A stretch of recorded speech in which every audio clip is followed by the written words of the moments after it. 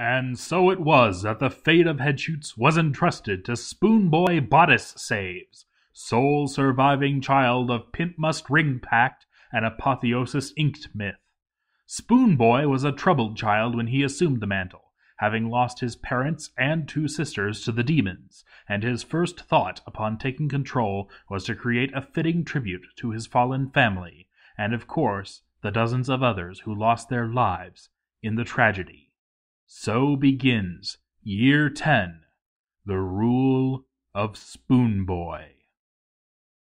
I have plans, grand plans, for the tribute to our fallen brethren.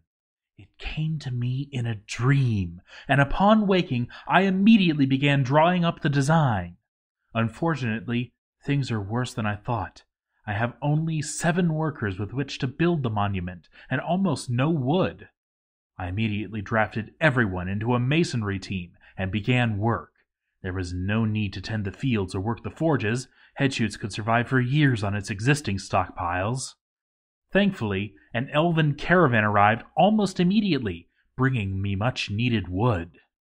I ordered the military to seize the entire caravan supplies. There was no time to waste bartering with the elves when there was a tribute to construct. Shortly afterwards, a band of goblins arrived to lay siege. Such needless distractions! I mentioned them to Holistic Detective, but he decided to choose the opportunity to take a nap, and as the rest of his squad seemed to like watching him sleep, I decided to delegate the job to Nemo 2342. I gave him command of half of the original 6-dwarf squad, all that was left of the once mighty Righteous Barricades, and sent him on his way. Mephitta completely destroyed the goblins to the north with his adamantine spear, while Nemo 2342 attacked the group to the south, single-handedly taking them down. I paid no mind to the details. As long as the pests were taken care of, I could concentrate on the construction of the tribute. Not long after the goblins were taken care of, some migrants arrived. Great. Nobility. Just what we needed. The tax collector Unib Artobolin has arrived. The hammerer Sarvesh Eriseng has arrived. The Count Meng Abanomal has arrived. Wise Dacost Oslikot has arrived.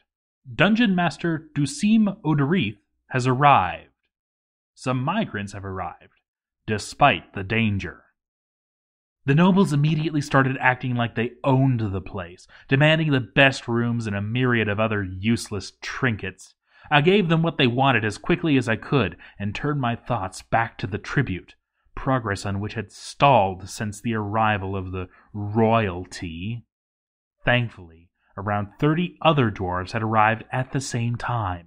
I would need plenty of strong backs if I was going to complete the tribute. Shadow Gamer Aleth Misal died today. I did not catch the details, but Holistic Detective was seen in the area at the time. He says he didn't do it, but it's quite suspicious nonetheless. Shadow Gamer Aleth Misal, Gem Enthusiast, has been struck down. Holistic Detective Chobeth Zuglar Remnosim Etnar, Champion, is more experienced. No matter, I have more important issues on my plate. I've run out of wood again, and I need more to complete my monument. I drafted most of the jobless dwarves into the masonry team and kept working on the stone portion, hoping for a caravan to arrive with more lumber. The nobles demanded a fortress guard, and after constant pestering, I acquiesced to their demands. No sooner had I ordered the guards formation than 3 of my best workers, Manuel Calavera, Captain Awesome, and Robot Uprising, were being dragged to the jail for who knows what. I didn't even know we had a jail. Someone constructed an artifact today, a granite cabinet. Bembul Rungakfikad, peasant, has created Duz Niche, a granite cabinet. It was yet another needless delay. Progress on the tribute has slowed, despite the extra workers. Still no wood. My prayers were answered. A human diplomat arrived, along with a caravan bearing enough wood to finish the parts I would need for the tribute. I seized the goods without delay, but the diplomat would not leave us alone. Eventually, her motives became clear.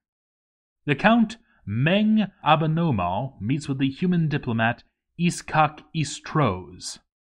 Peace is calling out to us. How do you respond? I had what I needed from them. War was the only answer. They would face the same fate as the hundreds of others who had tried in the past to wrest away Headshoots' vast riches. They would die. Well, they would die after the tribute was completed. You're Getting Fatter was thrown in jail today for annoying the Countess. Apparently he was tap dancing on the floor directly above her room. As part of his punishment, his feet were set on fire. He did not survive. The tribute starts to take shape. However, progress on the monument is not without its casualties. Our recently arrived dungeon master fell to his death after some scaffolding was removed from underneath him. Rumors that he was pushed by the Hammerer and an accomplice seem unfounded at this point. A skeletal fire imp was distracting masons working on the tribute. He was swiftly dealt with. I must complete it. I will work day and night. I will not sleep until it's complete. My family deserves to be remembered. Another casualty. He apparently died of thirst after getting stuck whilst completing a wall. He will be remembered by the very tribute he helped create. Another artifact, some sort of gold opal chain, completely unimportant. The tribute is nearly complete.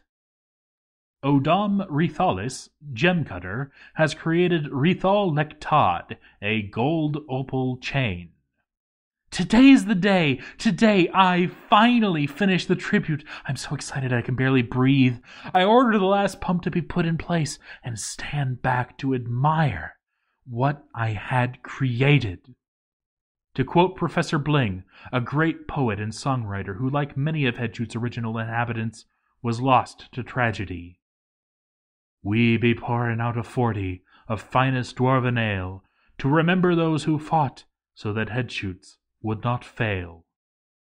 You will be remembered. For those interested, I submit the plans of the tribute for your perusal. Archivist's note. For those readers who don't speak ASCII, here is a 3-dwarf render, posted by Frog.